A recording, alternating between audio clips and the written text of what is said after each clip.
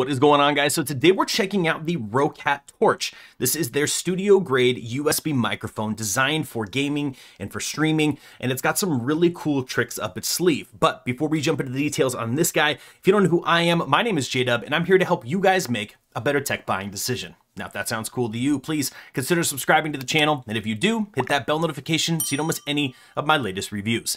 Now, with that said, let's check it out.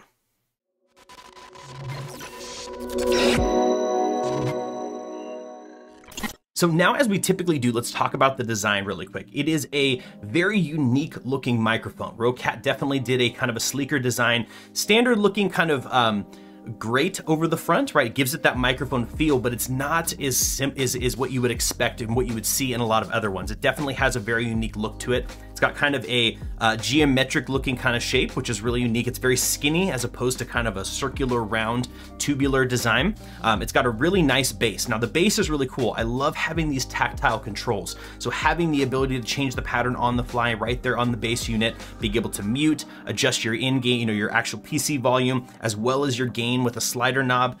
There's so many things that they've done right on this microphone. It's really, really nice. You also get a headphone jack in the back, so you can plug into it. So you could use this kind of as your sound driver and kind of control all of your audio that way, which is great. So from a design perspective, from an aesthetic perspective, this is a very clean looking microphone, and Roccat makes really beautiful looking products, and this is no exception. Now, when it comes to features, there's a lot going on here. So this is a 24-bit audio, 48 hertz sampling rate microphone. So this is a very high quality microphone. It puts out some very good quality, and we'll do some testing here in just a little bit. On top of that, again, we already talked about it a little bit, and you've already seen it. The controls are awesome. I think the tactical controls are really, really nice. Plus with the LEDs and the heads-up displays and all that stuff, very, very well done there. I really like the kind of the sliders and the knobs. They've just done a really good job with that, making you able to adjust everything on the fly. Very, very simple. Okay, LEDs, obviously, if you like RGB lighting, very, very clean, looks really nice.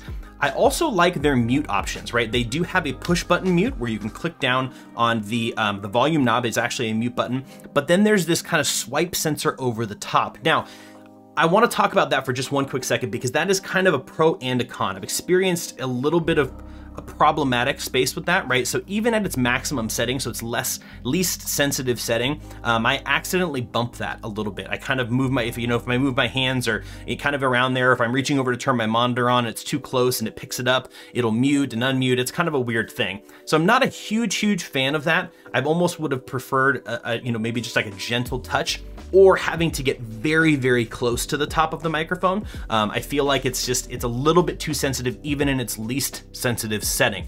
So that's something I should mention as well.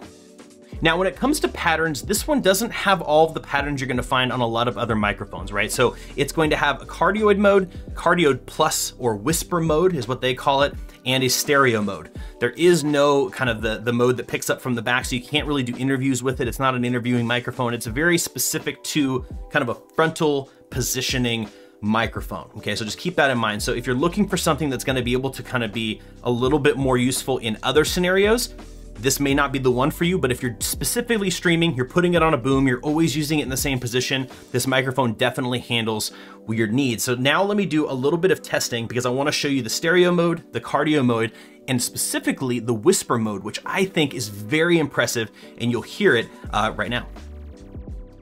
All right, guys, so this is the audio coming from the Roccat Torch itself. Now, it is sitting on my desk directly in front of me. It's about 12 to 14 inches from my mouth, okay? It is currently in the cardioid mode, okay? This is the mode that kind of picks up from the front of the microphone.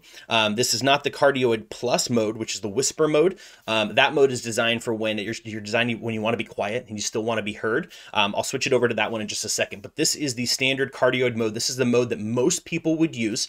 They do have a stereo mode as well, which will give you will pick up more sound kind of around the area, especially if you're doing like ASMR, if that's something you're into, or you're doing music, you want to pick up more sound in the room and have that stereo effect. That's what that is. This is the cardioid mode. This is what you're going to be using, again, for streaming, broadcasting, recording, things like that. So that's this mode. Now let me switch it over to the whisper mode, and then I will be really quiet and we'll see how it sounds. Okay, so now I've switched it over to the whisper mode. Now I am speaking significantly quieter, as if I was trying to be quiet in a room. So I haven't moved at all. My position is still exactly the same, but I have definitely lowered my voice volume to see kind of what this picks up. Now this is supposed to be giving you, even though I'm supposed to be quieter because maybe I want to be quiet, maybe it's nighttime, I'm gaming, I don't want to make a big fuss or there's people in the room and I don't want to interrupt them, but I still need to be heard by my team, I would switch it into this mode, and that is what this mode is picking up. So that's what that sounds like. Now I'm going to switch it over to the stereo mode and then do another sound recording here. Okay, so now I've switched it over to the stereo mode. Now this is the mode that is going to be picking up a stereo signature. So I should be able to be heard kind of over on this side, and then I'm going to switch over to this side here, and that's where you're going to kind of get the stereo sound instead of as opposed to the cardioid. So those are the three different modes on this microphone and the quality and abilities of each. So there you go. So as you guys could hear, the stereo mode, it works pretty good. I feel like it needs a little bit more separation. I could have probably gotten a little bit farther to the left and farther to the right to kind of give you that stereo mode. It works well enough. I keep it almost exclusively in the cardioid mode. That's just because I keep it in the same spot. I use it for the same purposes and it kind of works.